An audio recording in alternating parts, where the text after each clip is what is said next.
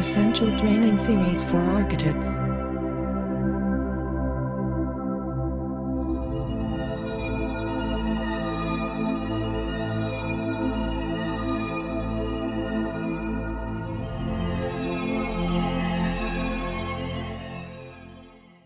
Hello, and welcome to our first tutorial in the Architectures course.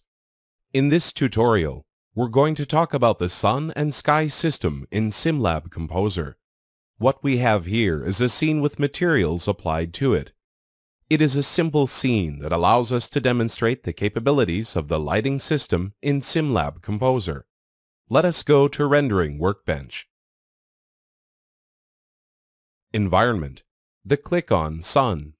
The checkbox named Enable Sun, once clicked, will activate the sun and sky lighting in your scene. Under Sun Direction, you can see two sliders. The first slider controls the elevation of the sun. At 0 degrees, the sun will be at the lowest point in the horizon, simulating a sunrise or a sunset. And at 90 degrees, the sun will be highest in the sky, simulating noon. The second slider controls the horizontal position of the sun, revolving it in a 360 degrees orbit around the center, which in this case is your scene. If we click on the sun rotation icon, a visual controller will appear where you can adjust the position of the sun manually and without reverting to the use of angles. Adjust it by moving the dragger. Once you are done, click on the green mark to apply the changes. Let us press F4 on the keyboard to start the real-time rendering and be able to see the result. As you can see, the direction of the shadow goes precisely with the sun angle we set. Let us drop the elevation to a low angle. Press F4 and notice how the overall environment and shadow's behavior is simulating a sunset. Let us set the sun direction in a way that enhances the look in our scene.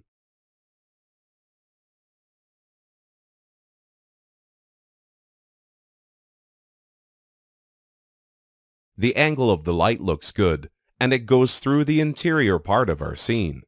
Another useful attribute that we can control here is the albedo, which is simply put, a reflection coefficient of the Earth and the Earth's atmosphere. The albedo is applicable by using it as a color tinting factor in your scene.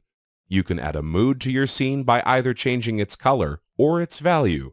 You can mimic a sunset or a sandstorm, perhaps even a crescent moon.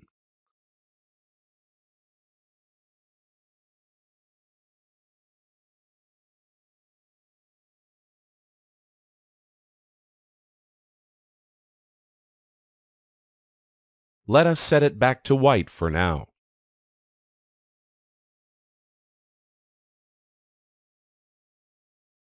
Turbidity controls the amount of dust and particles in the atmosphere. A low value means clear weather, and a higher value means dusty or sandy weather. This translates to the refraction of light in the atmosphere, where if we have a low value of turbidity, we will get sharp, defined shadows, whereas having high turbidity values will produce soft, fading shadows. Let me zoom into an area so you could see the effect clearly.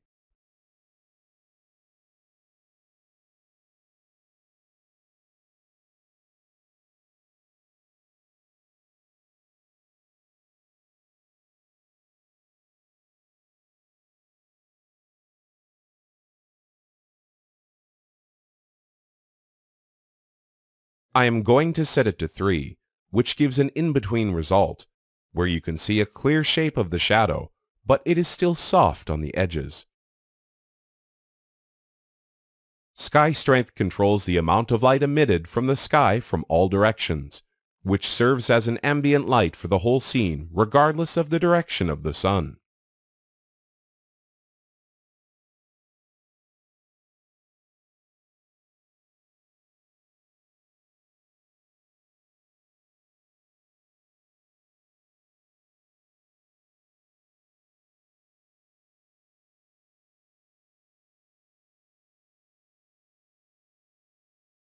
I am going to set the sun strength to 0, so you can see the effect of the skylight only. As you can see, it looks like a cloudy day, where you will not get vivid shadows. Sun strength obviously increases the strength of light coming from the sun.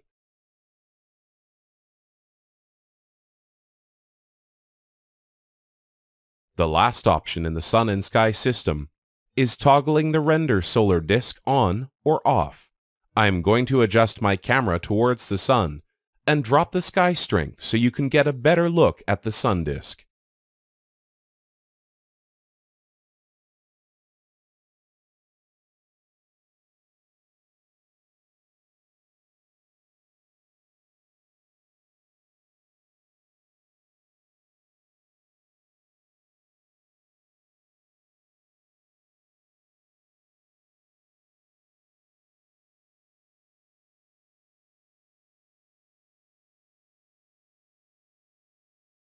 I am now going to talk about a helpful trick that I use to better adjust the lights in my scene.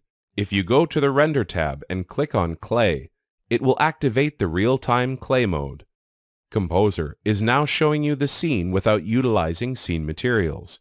This eliminates the effect of material light absorption, any color or textures, and any reflection values. This gives you a better understanding of how your light sources are affecting the scene. You can now adjust the sun's direction and strength without having to worry about scene materials.